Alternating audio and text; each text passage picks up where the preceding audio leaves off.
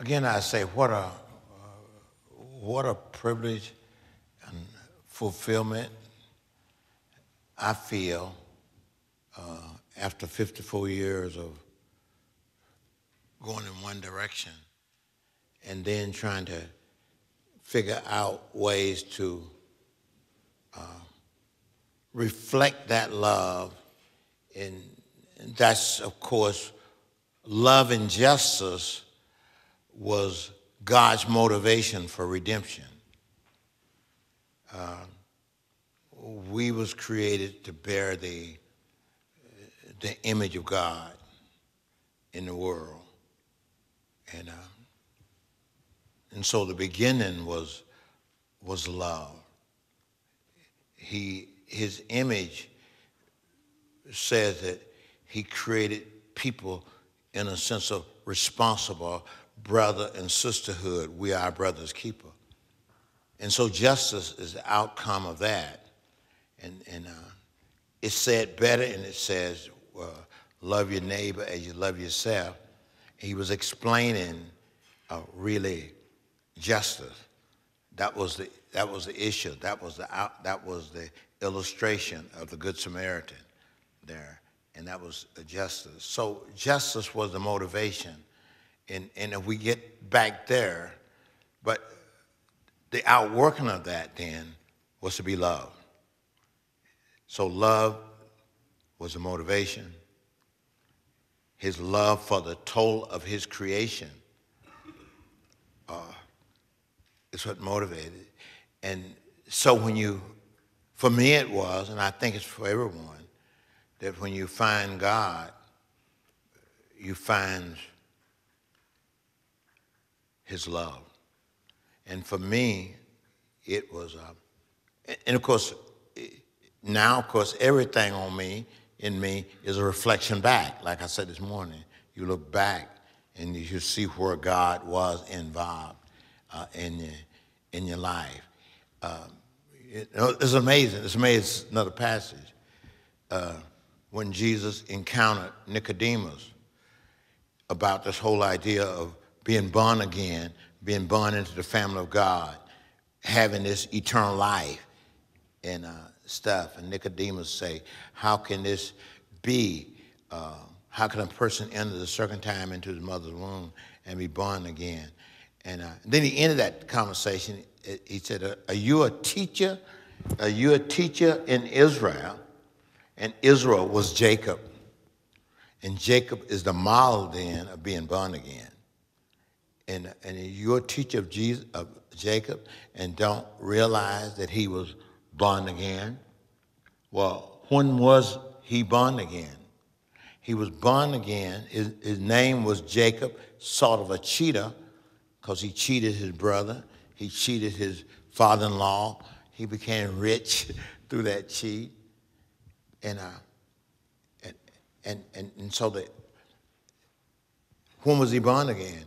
He was born again when he faced the crisis of his life. He was meeting his brother Esau, and he heard that he was coming to meet him when he was on his way back home with 400 men, soldiers, and he thought that he would be killed. And that night, he wrestled with God all night. And that night, then, the angels came down from heaven. Jesus answered that question there. Can anyone ascend up to heaven? No, they that come down from heaven. The angels came down. He explained that. And that night, Jacob was born again. He says that at the end of the chapter, at the end of Genesis, he said, the God who had fed me all my life is that God who met me that night, and he redeemed me from all of my evil. Now, the trick here is that he walked with a limp after that. And so the idea of the Christian, there ought to be a dynamic change in their life when they are, and their life ought to be absolutely different. But what was unique about that thing, that he laid hold of God with love and wouldn't let him go. And wouldn't let him go in life. And so then Jesus is going to end, are y'all following me? Jesus is going to end this passage with, for God so loved the world that he gave his only begotten son. He sent not his son into the world to condemn the world, but the world be saved. One of the problems that we're facing now, love is the final fight. That's what I'm explaining here. Love was the beginning of the fight, and love is the final fight. And right now, the big issues today is the affirmation of this humanity in love, even before you say anything to them. The need for that. And one of the things that this new generation of young folks are doing, as I look at this new emerging generation, they are restoring love as it relates to the music. We had sort of lost that. And that's what makes rap the downside of rap. I know one could rap Christian stuff, but it's the downside of rap. But in my community, we have embraced it in a way you can't bring into discipline. And it's that way in many phases of our life today. We are condemning people, and Jesus said he came not to condemn the world, but that the world through him might be saved. And today, in this generation, we got to develop a message and behavior in terms of our Christian witness, in terms of affirmation. Let me illustrate it. What you think of the sex movement and where you think it's going, that's your feeling about that. But what they hear from us is an old, worn-out language. We have got to make our witness here now, because that witness says a whole lot about the family and the structure. And that all of us know in the urban community is what is the animal there, what is the elephant in the room in my community is a broken family. And those broken families don't get the affirmation they need from the father or maybe the mother. And that's a lot of the behavior, all people who are working on that. Senator Moynihan said that way back in the 70s when he saw the deterioration of the urban family and what was going and he talked about what is going to happen in so many ways. And what we're seeing now, that neglecting of the family, because the family was to be the place of affirmation. And we have a worn out, this is the point I'm making, we have a worn out language. It's not a language of love, it's a language of hate. You don't find that in Jesus. He came not to condemn the world. Let me illustrate it one time. Okay, so the gays, so the lesbians, I've approached. This is the worn out language. Is I love you, but I hate your sin. That's not biblical. It's not a biblical approach to humanity. Why do you have to bring up love? Why do you have to bring up sin at this point? And sin is primarily the conviction of the Holy Spirit. And so our language should be such a language of love and embracement. Maybe you do something with the conversation, but the person, you got to embrace the person before you change them. Before you change them in society. So what I'm really saying here is that I started with love. The biblical starts with love.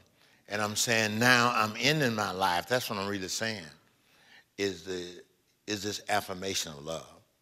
And so that's what I'm saying, love. And we got to learn now how to do that. So let me tell you about my own conversion. My mother died when I was 7 months old, and my father couldn't read or write. He dropped us off at his mother's home, and she had been the mother of 19 children. And so I'm not from a religious background, so I grew up without the affirmation of love. And that's what I discovered when I came to Christ. And the passage of Scripture that brought me the fullness and the wholeness of the gospel was this Galatians 2:20.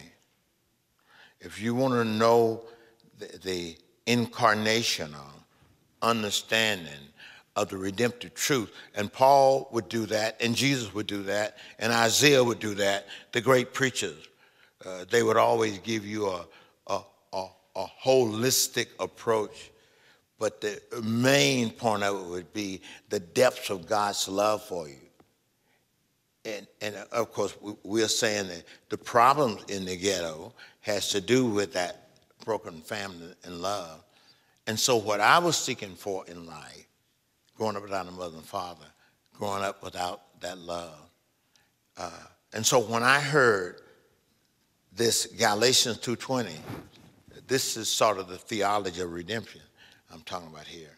The theology of justice, the theology of reconciliation and all of that. When Paul said, and this is, I read Galatians again this morning. What Paul then says, what are your behavior? What your behavior should be. They were saying, why are you behaving the way you behave? When I came there, how you behave and how you turn away from that behavior. Who are you? Who am I? Paul said, I have been crucified with Christ.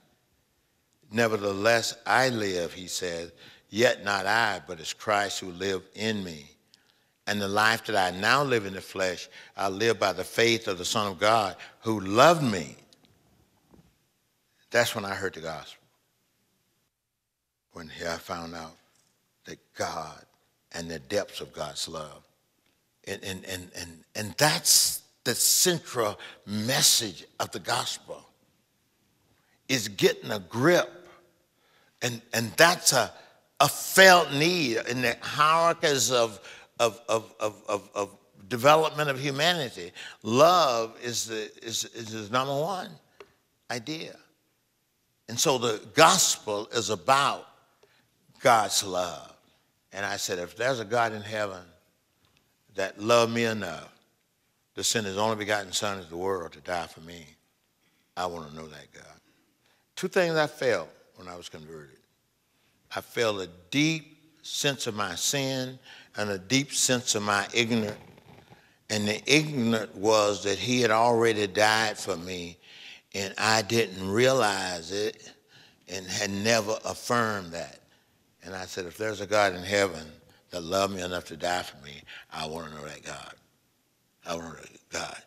I think in our reconciliation and all of our, and I lead nonprofit organization and church planning organization, but that ought to be led within the context more and more of God's love. And the social dimension is an expression of God's love for all people. God wants us, and so it's an act of love. For God so loved the world that he gave his only begotten Son. Let your light so shine before the humanity that they might see your good works of love and glorify the Father which is in heaven. They are not saved by my works, but they see an expression of my love for them in my good work.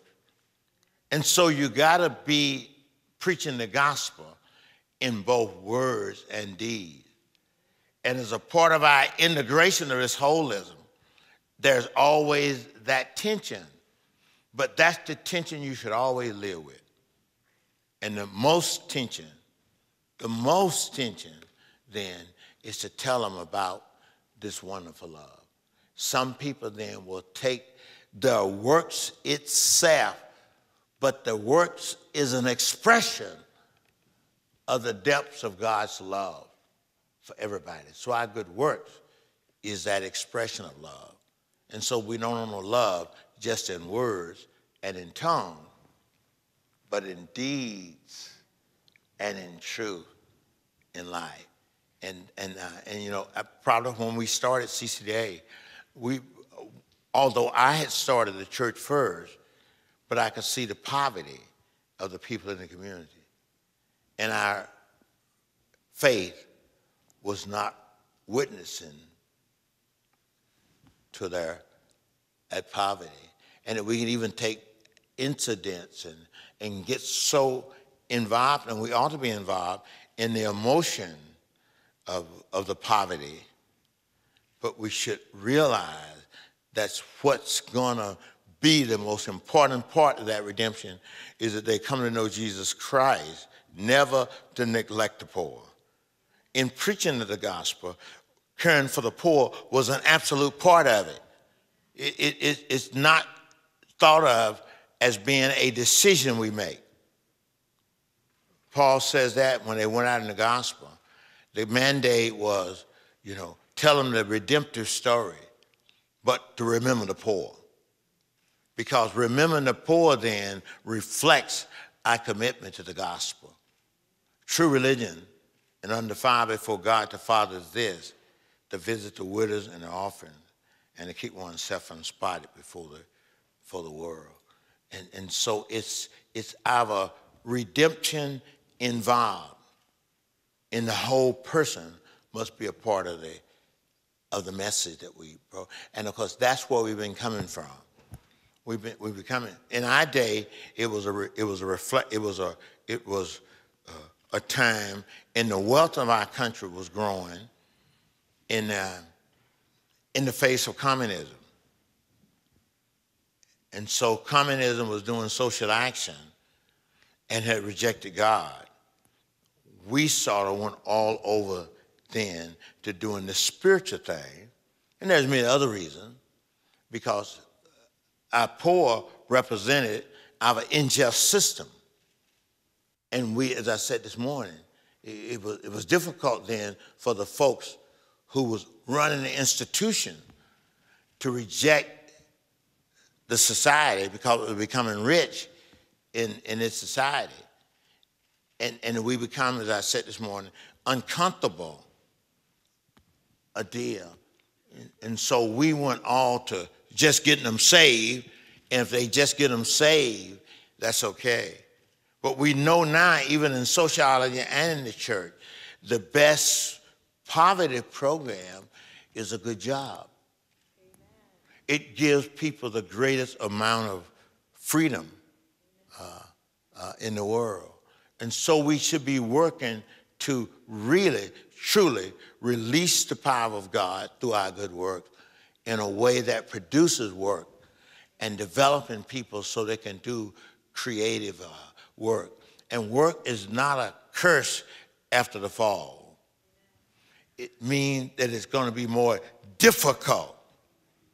But even life itself and the birth of children, you wouldn't call that a curse, would you? A real curse in life. Yeah. So when I'm talking then about love as being the final fight, I'm talking about how we behave and really how we preach the gospel. Another time when I was, when we got back to Mississippi about 10 years ago, and I was more than 10 years ago now, I was teaching my daughter, and we was talking about, I had an early morning Bible class. That's when I teach. I have a 5:30 Bible class every Tuesday of guys.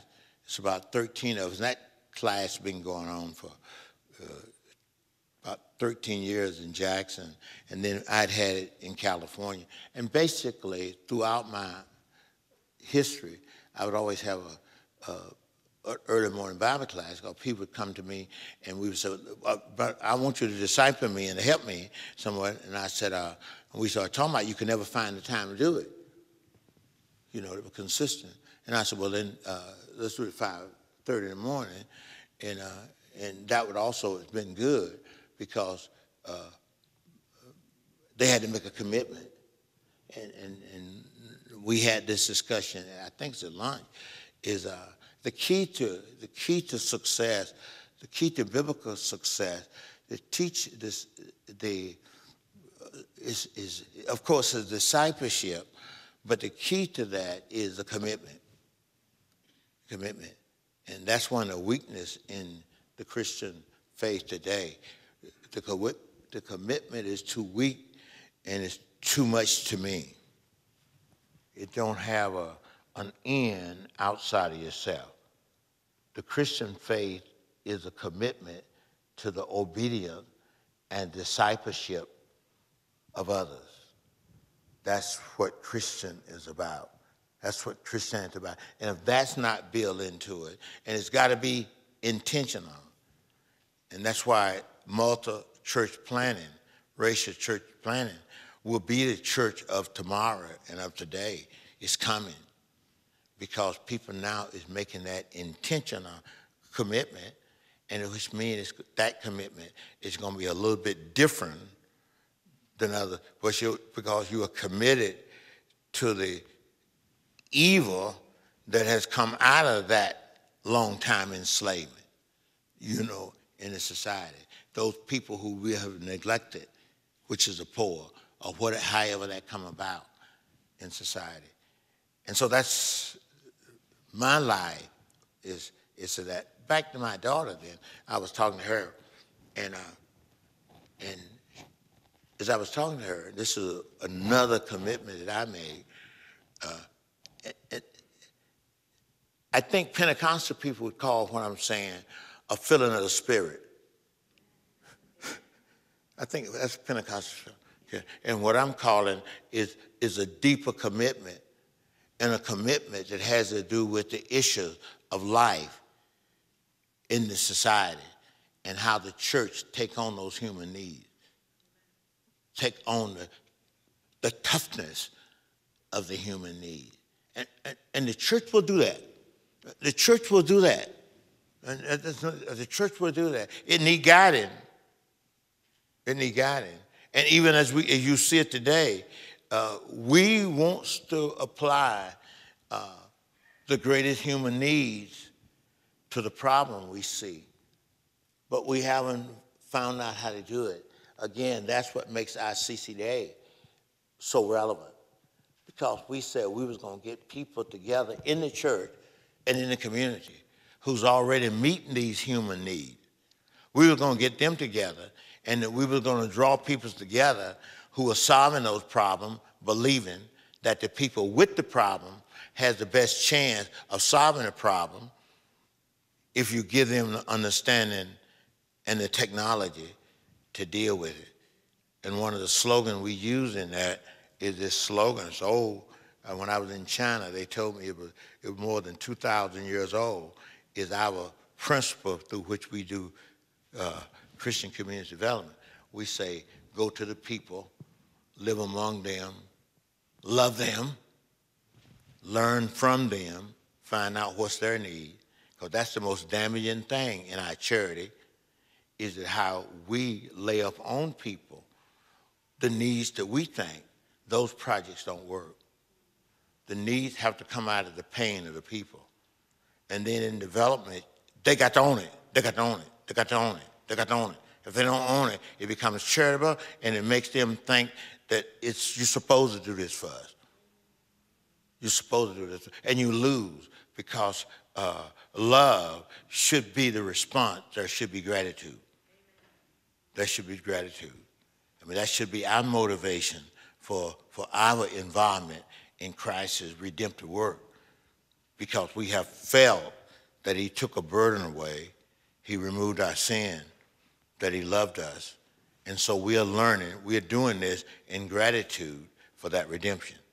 And that's why some of us don't just give away food That's a little bit in my sermon this morning when I said, the Lord my shepherd, I shall not, I didn't say won't, I shall not be in need, because there are certain thirsts that human need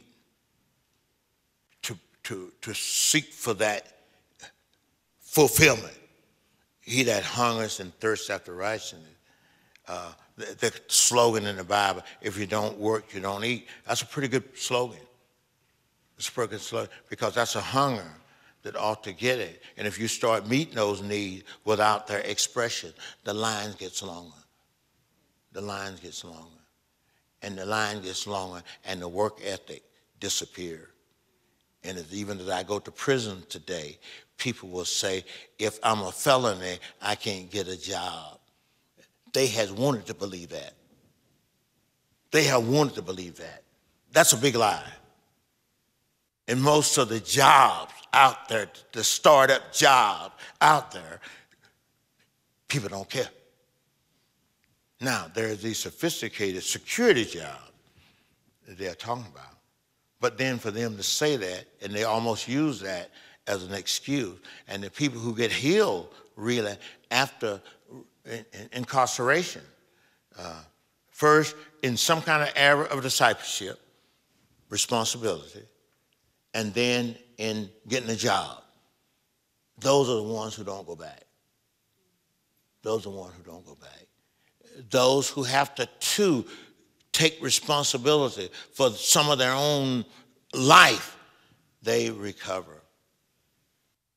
And the other one, make their failure ongoing, your failure, so I didn't fail.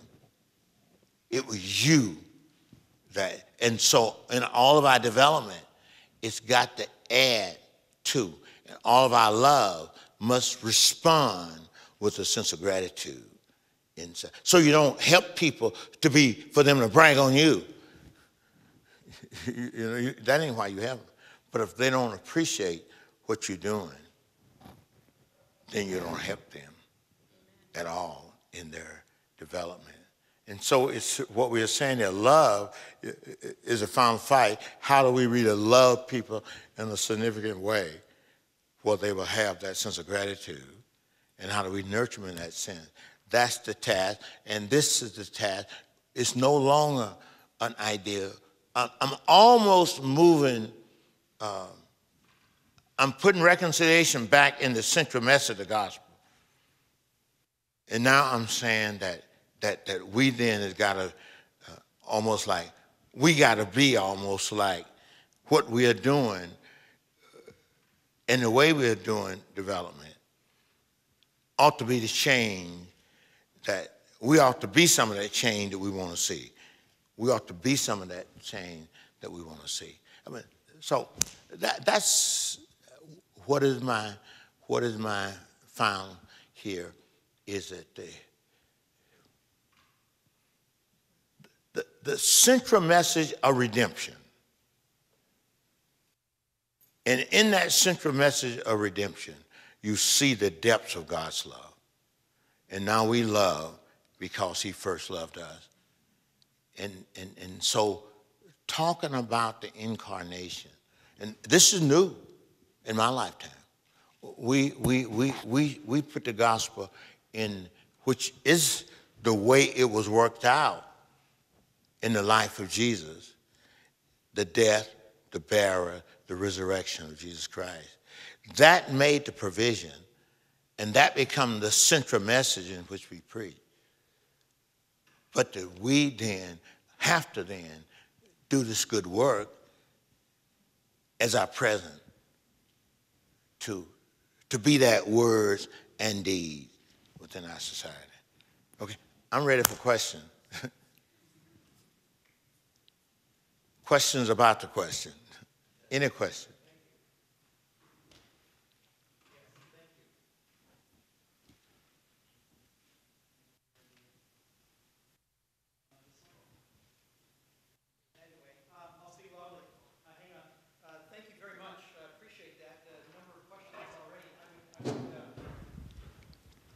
I can take a chair now.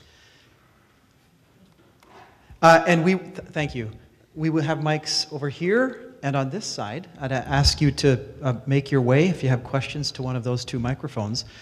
And I would say, Dr. Perkins, it's encouraging me to hear you again. I heard you the first time about 35 years ago. How many years? About 35. I've been around. I like that. That was amazing. And you know what? I would say this, that you haven't lost much fire, brother. Yeah. Yeah. I mean, that's great. Can't walk quite as well. Oh, man. That's wonderful. But you know what it reminds me of? You know, you're talking about love, etc. Of course, it's a title of a book, but a long obedience in the same direction. That's what comes to mind as I hear you again today. Yeah. And so I'm very grateful for that. Anyway, we've got a number of questions. Please, Greg.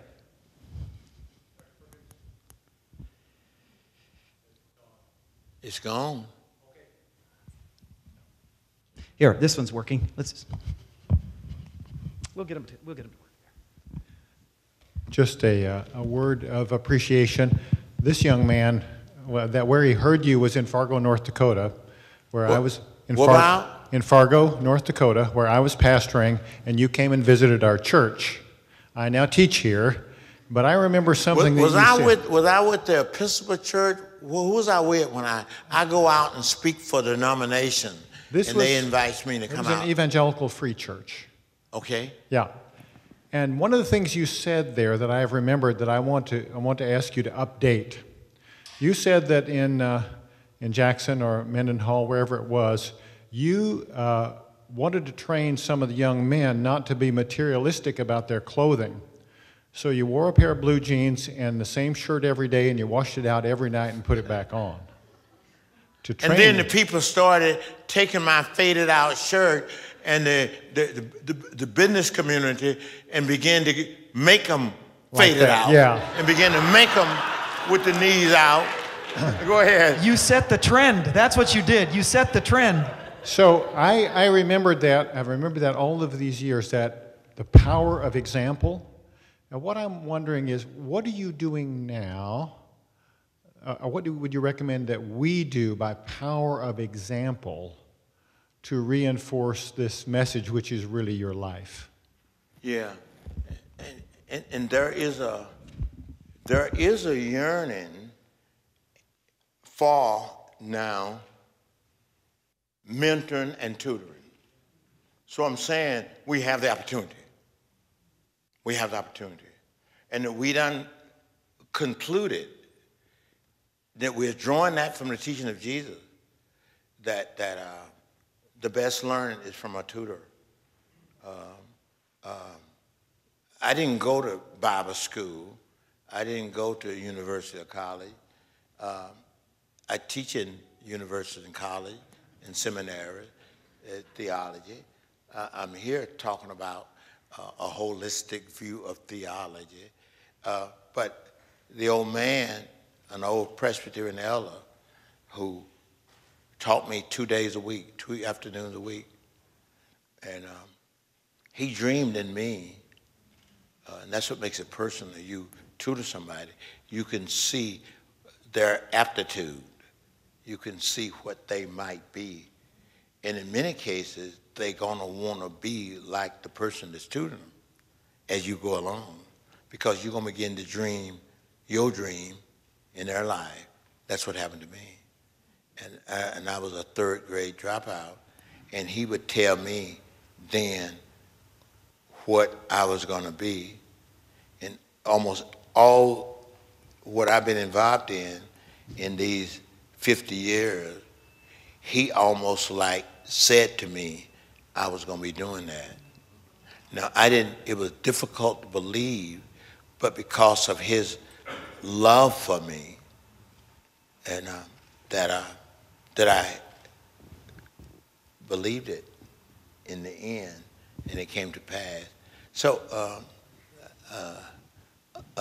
another illustration, and I give the answer. I'm giving an answer now, and the answer is, how do we be with people in tutoring and feel their hopes and dreams, some dreams for them to have hope in, you know, and in life.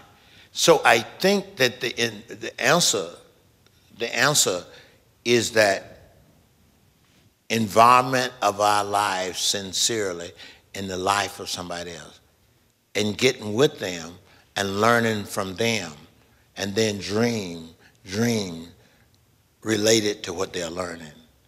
You know, and again, they're gonna be more like you. I go in Columbus, Ohio. I go there and teach a lot, and I met a judge, a lawyer judge, and we became friends.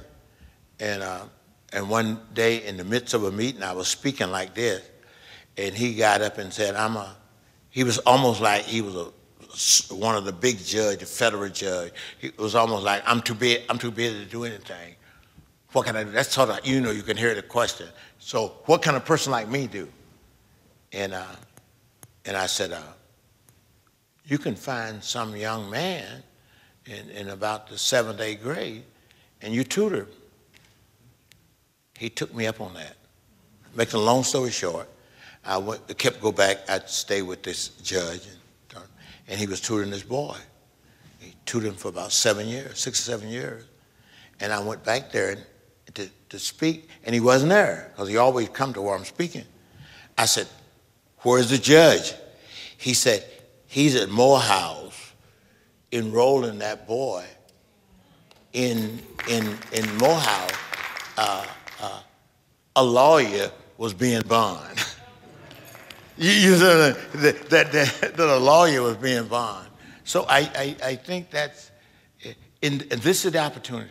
The opportunity now is authentic discipleship. Authentic, and all of us should be doing it.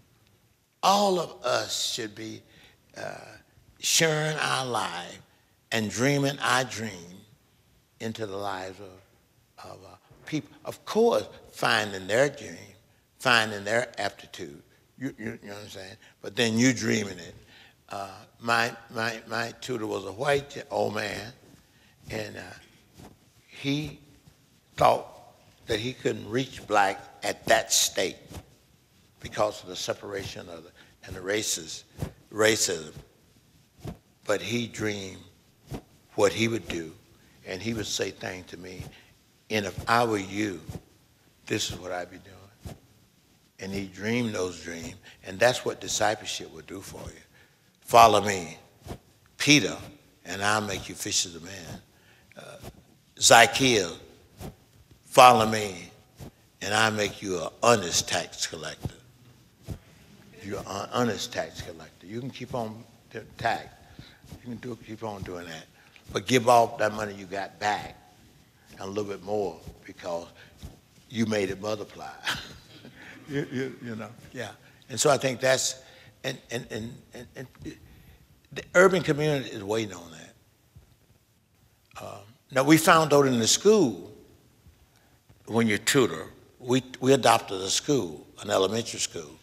We found that tutoring 3 kids at one time, because of the influence of gangs and the influence of the negative. If one say something about the tutor, there's going to be one there is tracking with you.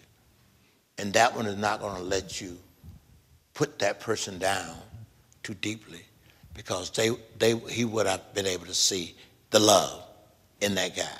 And so that keeps the group going. That is sort of a scientific deal, because people is being led by other people, and is being led by the strongest negative force. And so the bully is that's bad. That's bad. They are teaching people how to kill, do things, you know, because others going to join with them.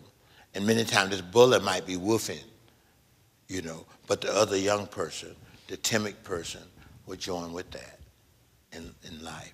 Yeah, did I help you? Yeah. No, here first, please.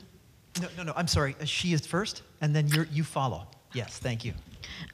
Dr. Perkins, this is kind of funny. You answered most of my questions in that last question, but I had your original book, When Justice Grows Down, and you had an afro then, so I didn't recognize you exactly.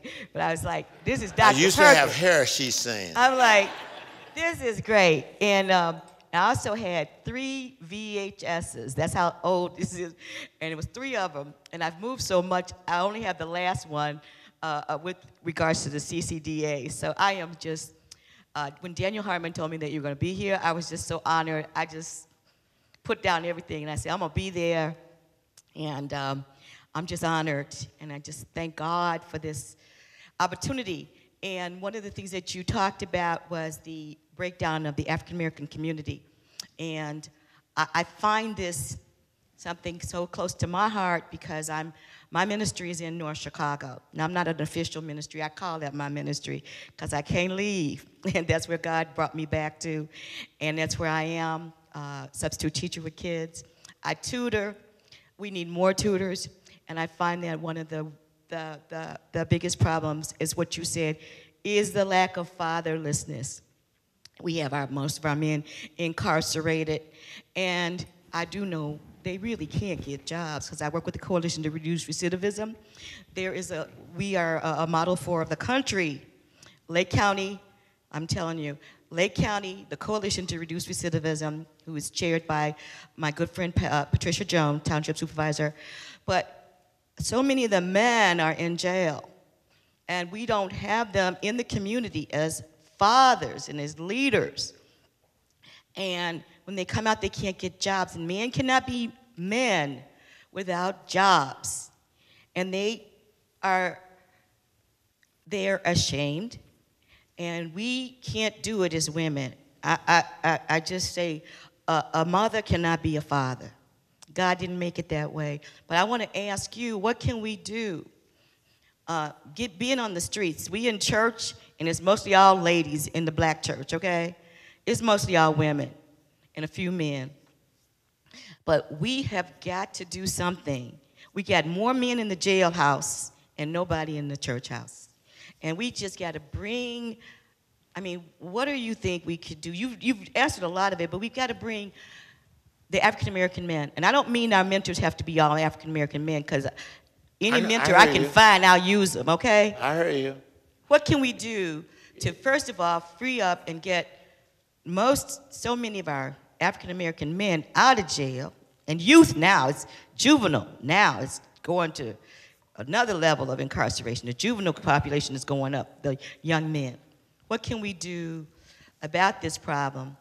And also, how can we get more mentors? No matter what color, we need mentors for these young men. Men need to see men leading. I'm sorry. Okay. A little in the midst, you hit up on the problem in the urban community. And not only that problem has been in the past, ghetto-rise, and what was paralyzing, Capri Green, but now it's suburbanizing. I think it offers an opportunity. I think it offers an opportunity for the multiracial church. And they are, I know in many of the cities, maybe not sure, people are leaving the urban because they're redeveloping them, gentrifying them, and now there's apartment complex along the freeway, along the bus line. That's where, so people can have access, and that's where I think it's not enough men, black men, to disciple black boys. So that poses a problem right there. There is a yearning, I think. So a multiracial church, I think, will be a little bit more creative. I think we'll get to know each other. I think we'll work out. It's too massive while we got to have individual response, but we always got to think of the multitude. You know, that we got a ministry in Mississippi we started off with great hopes and ideas for Reconciliation Day, but they're going to change Mississippi one person at a time. That's foolishness.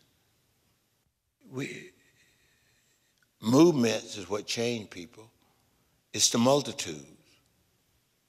And out of the multitude, you get to commit it. So you asking me for an individual response. It's too much for you, individual. You're going to burn out. But you got to be, and then you got to be in an environment of own nurture. Otherwise, you're going to start and stop. That's one side. These young ministers here, let's say the black ministers, ought to want to integrate their church, multi-race their church, so that together we can take more responsibility. Because what people want to do today, the internet is the new e-com. It's a new opportunity for business development in the world. And so we need each other. We need, and many times the immigrants come here, they come from communities where there was more business viability. What they do now, most immigrants, provide the services for the ghetto young folk, but they don't provide jobs. A partnership then would provide ownership both for black and for a place for the immigrants. That was going to help us more with our job producing.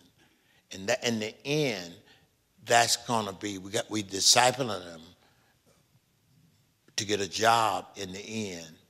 We send them to college to get a job or to make job in the end. You get the idea? And so it's the economy. It's the stewardship of the economy. And so and that's the call, and it's a movement that way. There's a group, there are city people now wanting city ministry, and we're trying to get city, CCDA, we try to organize in particular given neighborhood. Then we try to join those people together so we can have some impact. But we don't come up with a one city ministry unless that's a coalition. You understand? For information. So we do something very permanent. We do something where we can have effect in the community. And so and that's the only way we can do it. Because what's broken is the family. And then what's broken in the community, and what we are saying, is what the sociologists call pathological. What that means is the problem is bigger than the solution. you know, and so we got to come up with ways to solve those problems at a community level where that project become a prototype. And now we can order that prototype to other people. That's what CCDA is about. And that's, about. So you're talking about a huge, and we're talking about a leadership problem among our pastors. Now, black pastors that are a little bit successful, they go with fear, because they have fear if they join with a white, they're not going to be the pastor. They're going to always be the second man.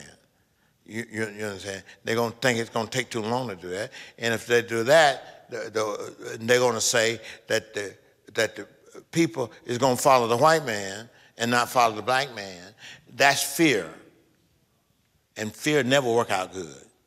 And fear paralyzes you. It has torment in it. So that's why the multiracial churches, to me, that's hard to say. That's hard to say. But I'm finding, and I'm the organizer of these organizations, white folks are providing most of the money for these initiatives as I go out. And so we're not even, you get the idea? So that we are working so much in our own silo and not working for the bigger impact. No, I'm not talking about, I'm talking about a 10-year city impact. I'm talking about those prototypes become models in the neighborhood, in the community, that we are making progress together because we're intentional. We're intentional. And to me, that's to carry you back into the community by yourself. You need to do that, but boy, you're going to burn out. And if you don't have a pastor, and that's one of the toughest things I find in the black community. I find that the black women are being educated.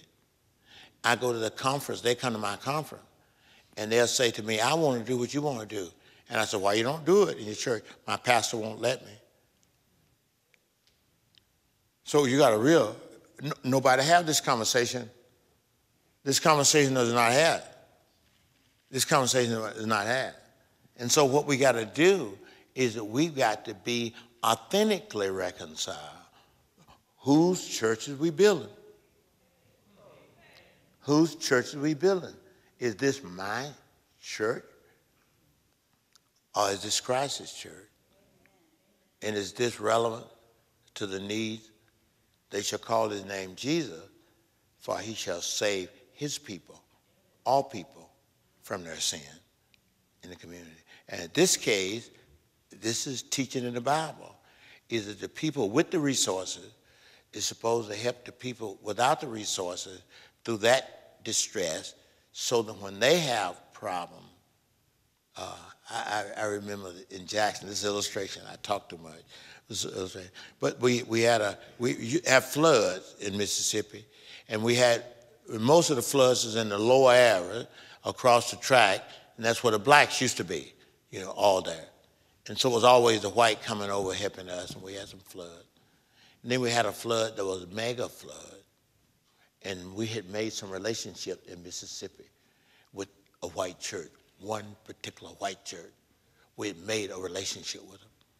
And when the flood hit their community, we stopped all that we were doing. I was going back in those days. We had a huge staff. And we stopped all of our activity and went into the community to help the white community. And the people was weeping. I mean, that we came to their rescue. The pastor was weeping in the community. It's that Henry Ford's idea. Coming together is the beginning. Working together is progress. Staying together is success. And that's what a church is about. I wish sometime I could put some churches out of business. I can't. You know. And so planting, you hear me? These are little issues, but they're big. They're big. They're big. And it's easy for us to do the little thing, but not see the big implication of what's going to happen. And always think that what you're doing is a prototype. You are the solution, but you're a solution as other folks, as you model it out, and they pick up your model. Again, CCDA was to carry these models into different cities and show the people who was already doing it and get those people engaged. And what I'm seeing now, I said it this morning, the cloud is here. The college is sending in seminary, is preparing to go back into those communities and to be that intentional within our society. It's a big article today in the USA Today, and I guess in your paper, it's big. It's big, it's got dangers in it. Is that the country is moving towards a multi-racial, a nation of minorities. That's good news, which means what I'm saying, God is doing it. The bad news is how the majority, white, has been damaged with their own imperialism and what that action will be. And I could illustrate things. I went to Pennsylvania, Pittsburgh once. What had happened was the football players and basketball players, and a lot of them in Pittsburgh, you know, was making a lot of money, and they were moving into the rich community. Well, they didn't. The rich folk didn't leave. They had money too. They were going to put that into a class thing, and they're going to handle that one, you know. But what happened was this. Number one is when they moved in this community, the pastor talked to the ladies, and they began to invite, to welcome these women. They was afraid for these girls from Mississippi, these beautiful queens. They were marrying them football players, and what happened was the one of the wives got sick, and then all of the women came to their rescue, and they had to come get me to come out there and spend some time with them, because the pastor didn't know what to do with all of this multiracial churches. What I'm saying, when you start to working together, eventually it will break down the barriers. That's the point I'm making, and that we can then utilize the neighborhood resources, and they will see the significance of it. Yes. Okay, another question. Thank you very much. You got a big problem.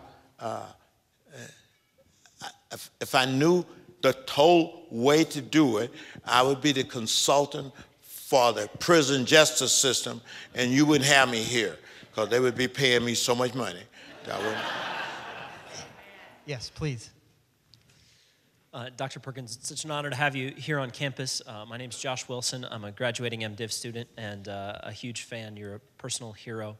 I wanted to ask you, just briefly today, recently events such as the shooting deaths of Trayvon Martin and more recently Mike Brown have brought the racial tensions in our society to the surface and really put them under the national spotlight. For those of us like myself who are a part of majority culture, what advice would you give us on how we might respond in a way that at the same time shows solidarity with our brothers and sisters of color, and yet speaks constructively, if prophetically, to others in majority culture who may be both ignorant and perhaps resistant to the ideas of white privilege and structural racism that we're encountering? Yeah. Of course, there's going to be multiple types of response you can make. So we want to make something that has. I think what we need to do is you've heard it before, but I think we need to develop network bonds within the community and begin to work on that. The big problem they had there was a slowness to get leaders. They had to go somewhere else to get some leaders for the community. Well, they ought to already be there. So we got to set up these opportunities now. And I think they're going to happen. I think some of it's going to happen. But I think that we got to make ourselves available for that multiracial group. We need to have a monthly or bi-monthly forum.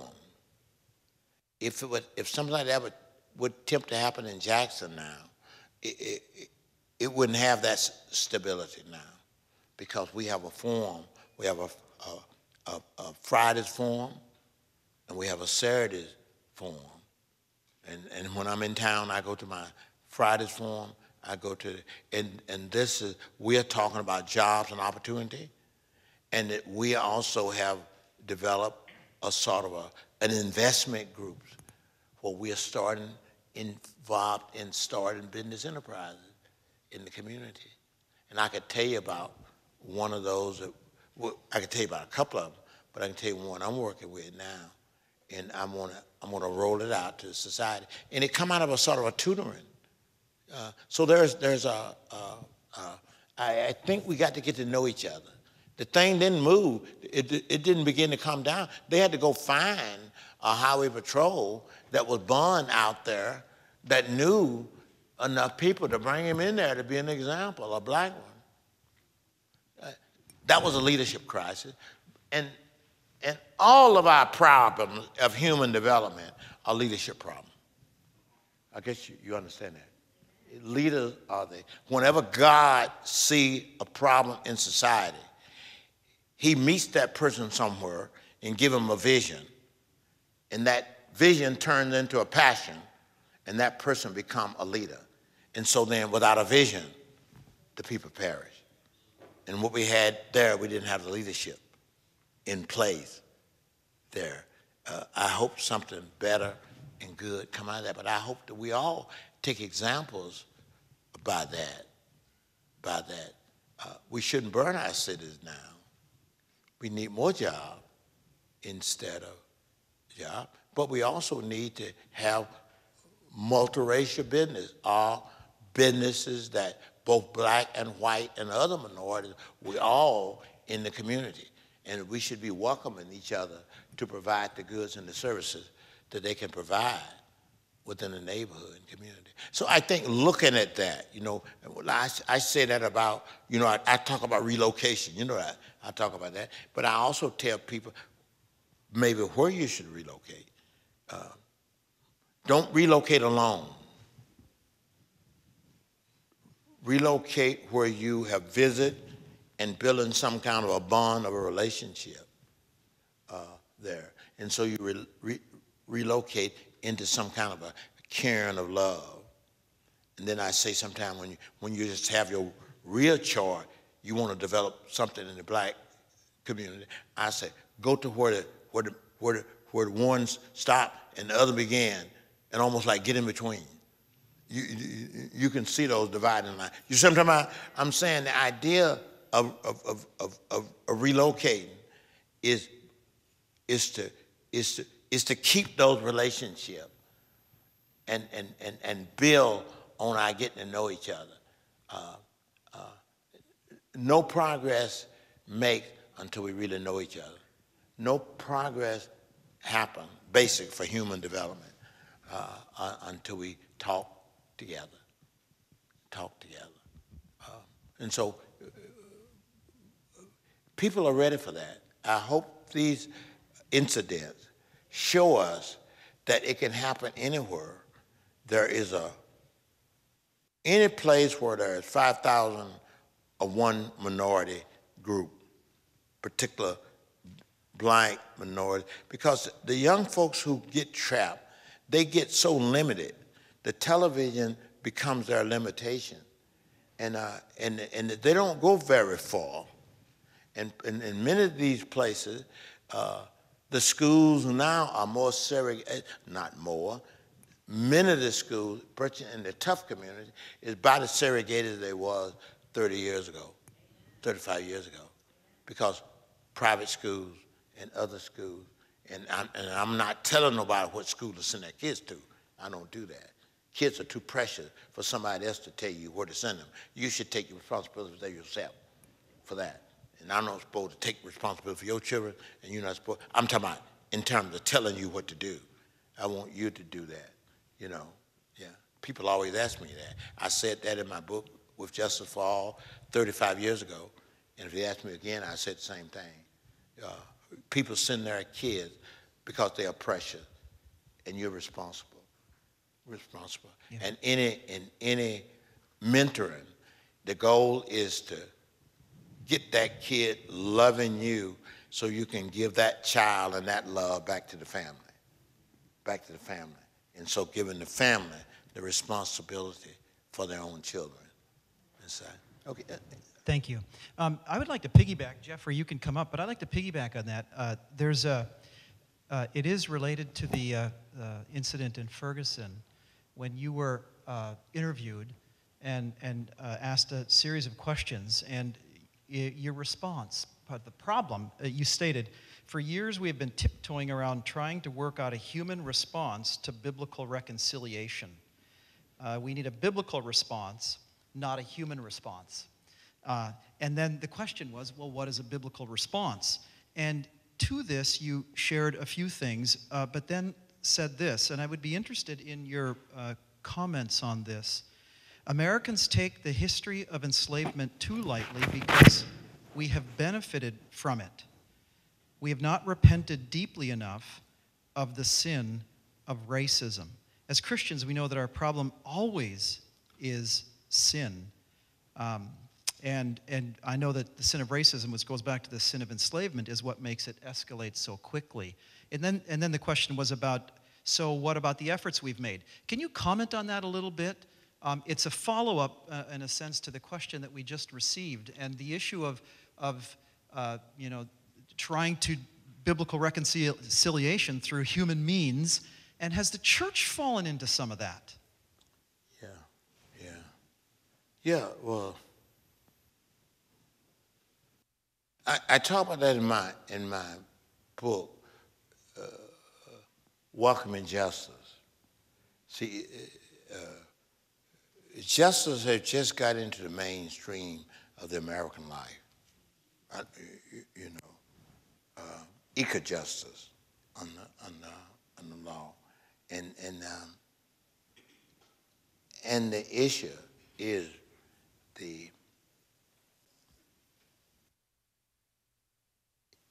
is it difficult for people who have benefited so greatly from a condition for them to see the depths of it. I think we're breaking through a little bit. We're breaking through, because there's another breakthrough we got to get.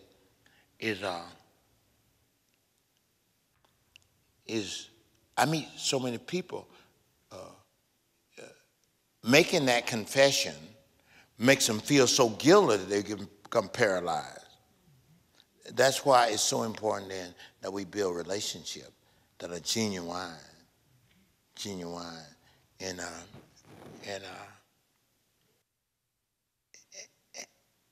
it's even when we develop in these relationships, you don't start with money.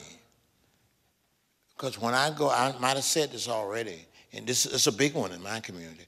I'm an organizer. That's what I do. I can sort of get people to believe in something, okay? And I get people together, and we'll talk about what this problem is going to be. These will be all black. All could be black and white. We start talking about it. We're about to get our hands around it, and somebody in the group will say, I know where you can get a grant. That's the end of this program. Because they're going to take their energy away from what they can do and think about what money going to do. And then when money comes, you might not own it no more. You don't own it until you own it. And so the question is, when we do organizing, is delay the grants. Ask the question, what can we do without money? What can we do with the money we have? What can we do with what we got in our own hand? Amen. And you start then to you own it. And when people who got something to go, because American mindset, success mindset, is an investment. A good mindset, I want you to know that. They want to invest. They want a measurement. They want a measurement to it. So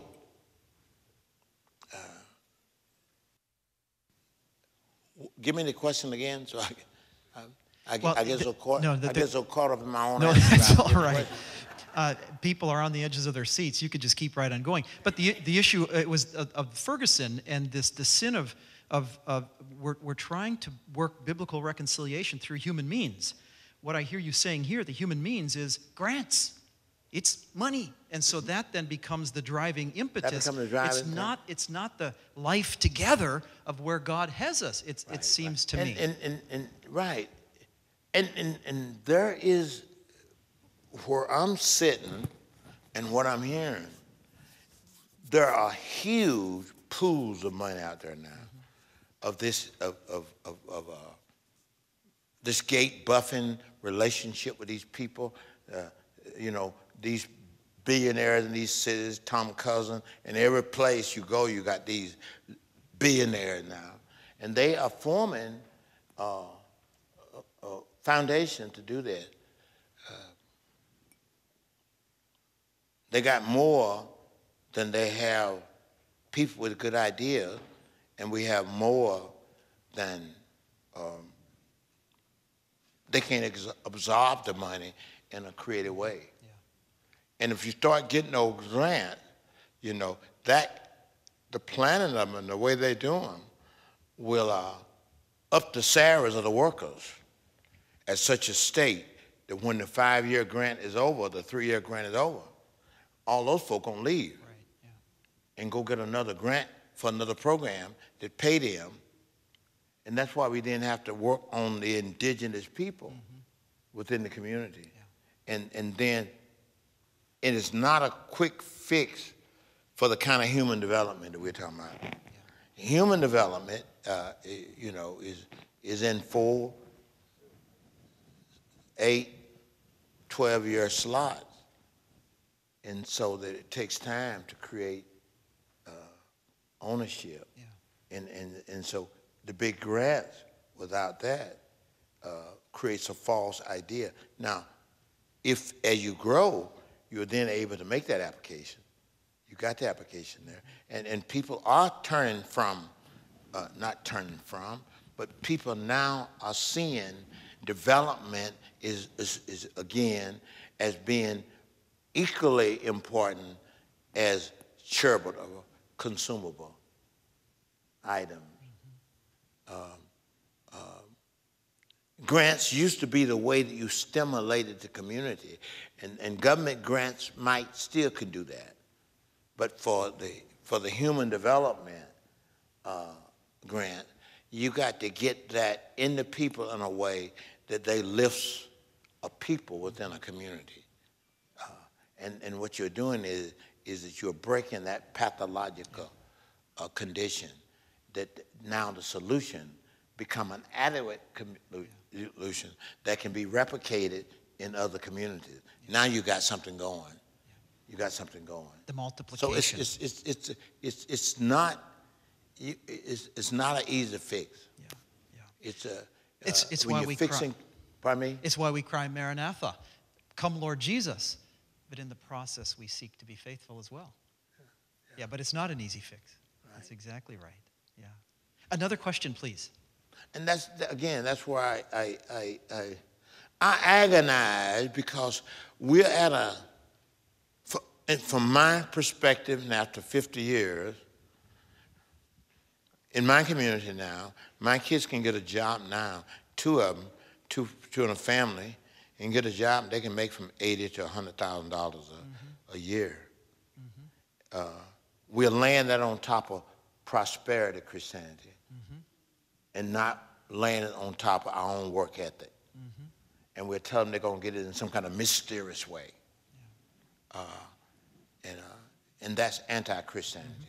And that's strong. Yeah. That's strong. The prosperity preachers are strong. In our community, yeah. and I cried when I was going to Africa, and I would cry when I would see this exploitation going there also.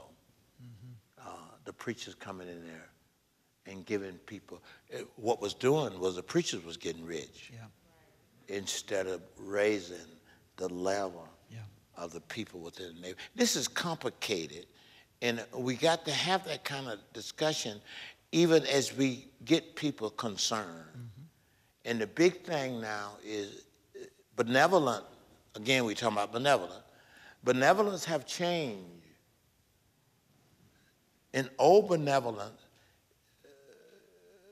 there was a aristocratic way. They put it in a foundation of family trust, and they would go hire somebody to do that for them. And those people then would send the money to the people who make the most sophisticated grant. And so you get grant writers.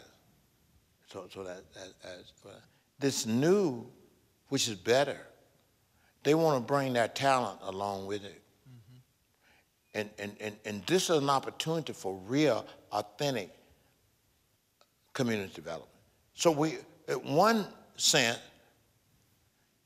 we are caught like Isaiah was before the fall of the kingdom to Babylon. We're at an opportune time. The mother is about to give birth, but she's going to die in childbirth because they don't have the strength to deliver. And that's what we got now. We're almost like that. I was doing some stuff with the Gates Foundation. They wanted to give $10 billion a year to the National Negro College Fund. They wanted $10,000 every, $10 million, excuse me, 10 billion, that's what it was. And they couldn't absorb it to achieve their goal. It would have been a money trip, but as they did the investigation. And so they had to stretch it out over a longer period of time so they can get more results in life. So but I'm actually saying we're at an opportune time. We're at an opportune time. And that's why that you young folks should go into these communities. That's why I'm calling for multiracial, because of the urgency of it. We can achieve it faster. And that's right. It's right. It's right. We won't have as much violence and all those things. It's right. It's the thing to do, to relocate, live in those communities, nurture the people within the community. Yeah. The thing I like about that, Jeff, excites me. Yes, the thing I like about that is you're not saying just to do it, but it's rooted in the gospel of Jesus Christ and the dignity of the image of God in every person.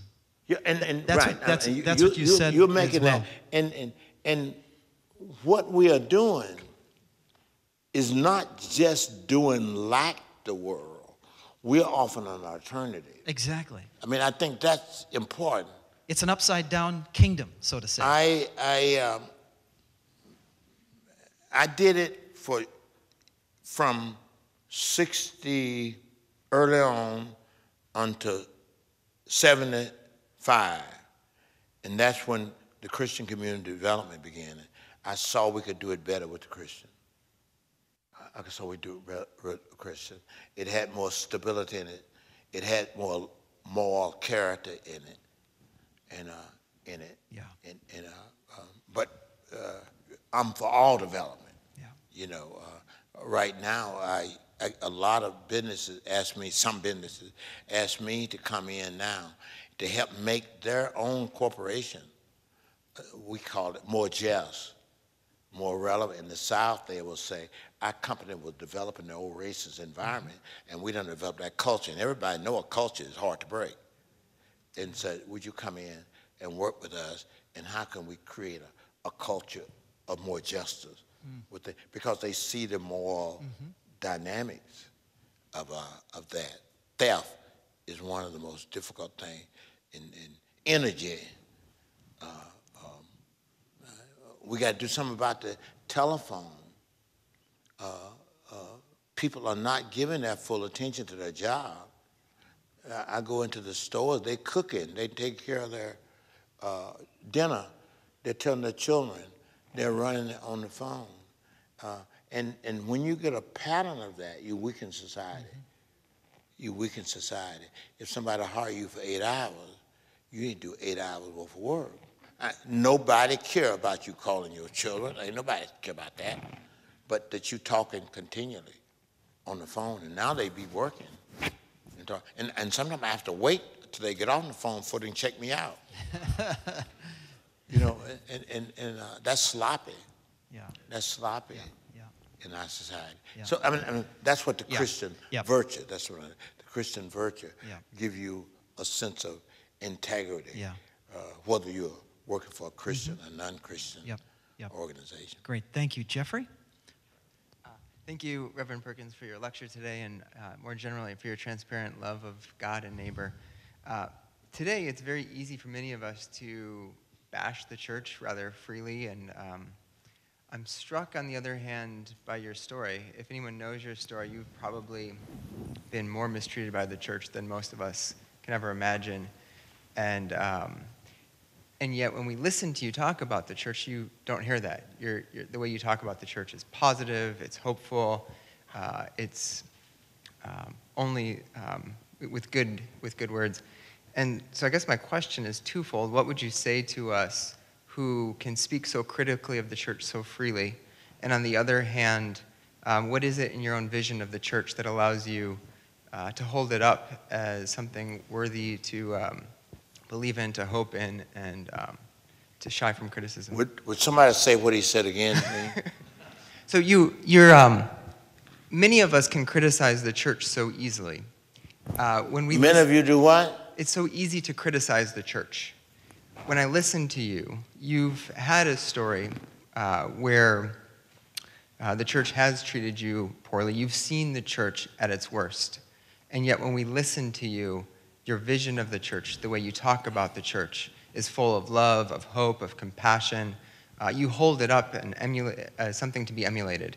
And so my question is, what would you say to those of us who freely bash the church? Why should we perhaps think twice about that? And then on the other side, what is it about you that sees the church so differently?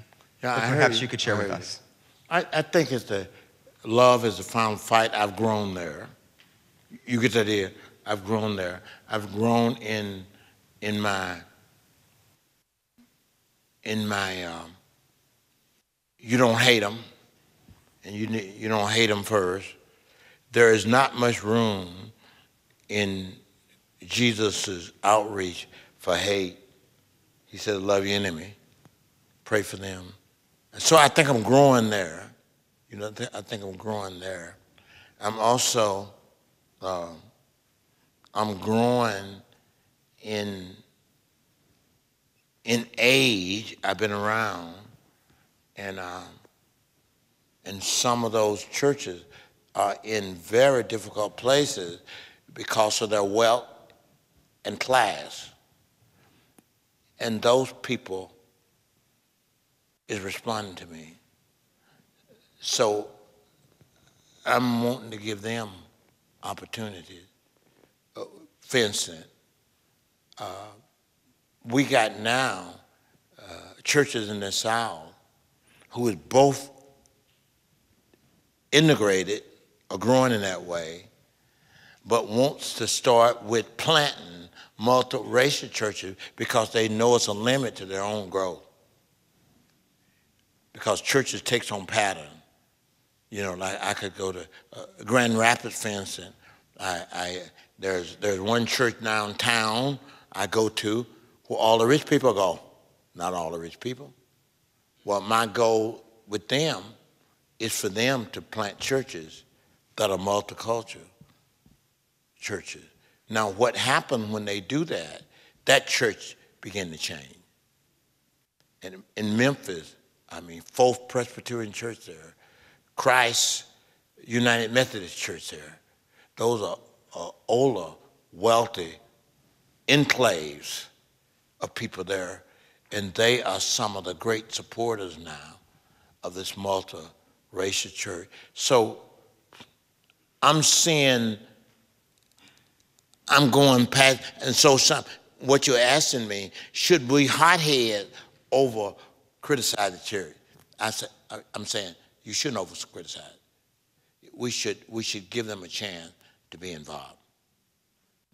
We should give them a chance to be involved, and I think we're going to find more benevolent there than we think. And so I think I'm growing there. I think I'm growing there in that, and I'm getting a feeling again. You know, my message, if you listen through, it's pretty tough, but we're trying to preach the truth in love. Trying to preach the truth in love, and yeah, I think that's what you hear. That's what, and now, my strength and weakness. I didn't make a covenant if I ever amount to anything, I was going to do something for people. So I want to win. I'm heavily competitive. I'm heavily competitive. I want you to know that. I want to I want to win, and I don't have long to go. When you're 84, you don't have long to go, and I really want to win. I want to help. I want to help the poor. My last thought with playing. I started giving an illustration. I'm getting old, a little senile, and you forget certain things. You get on a roll and you forget it. My daughter said to me, this motivates me. We was teaching. I told you about I started somewhere talking about. I was deciding my daughter, and I didn't finish it. And we was at the cross where Jesus was dying, fixing to die, and he told John to take care of his mother. He told his mother, "This is now your son." And the Bible says John took her into the house from that time on. And when he did that, it hit me that morning. My daughter said to me, "Your name is John." It was somehow, and it hit me that when my mother was sick, dying, they said she was skin and bone, and I was skin and bone. And a lady in the community, after she died, some lady in the community saw me as a baby. It's in my book that I just wrote out. And she gave milk for me because I was thinking, I'm drawing the milk out that killed her. And so I was guilty. I felt guilty in that moment that I killed my mama. And then my daughter stood up and said, "You didn't kill your mama." He said, "It happened exactly the way she would have wanted it to happen." Boy, that put pressure on me. And it's been on me ever since. Good pressure. She gonna say to me when she meet me in heaven, everybody want this. Everybody want this. They want their mother to say, "You well done." I do. I want my mother to say that.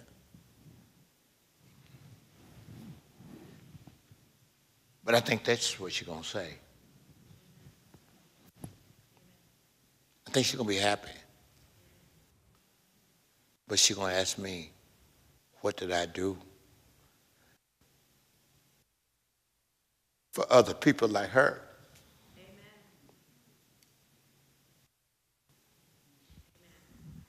That would be gratitude. Thank you. Wait a minute. I like it. I like it. I want to see her.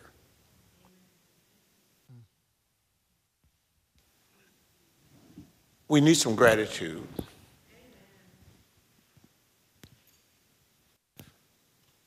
I'm glad I'm a pretty successful guy.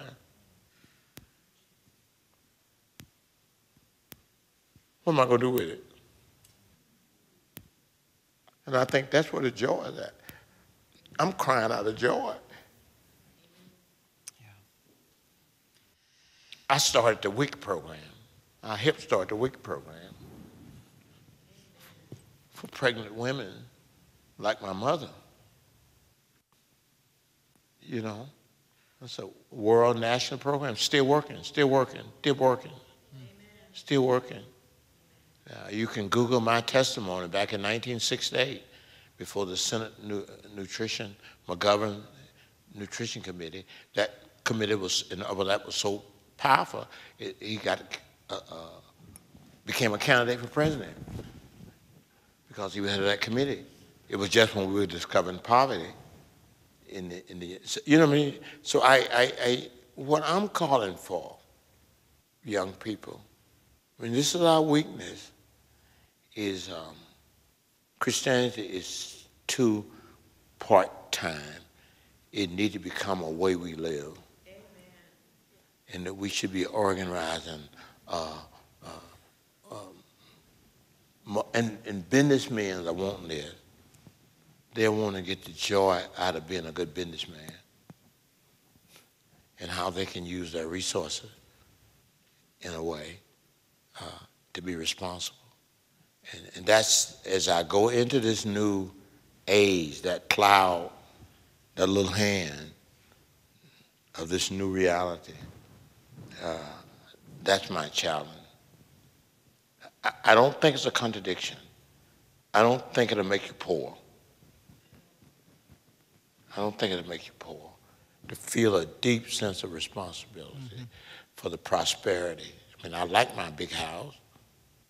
I like all of that. You get that there, I enjoy it. But I want to try to be responsible.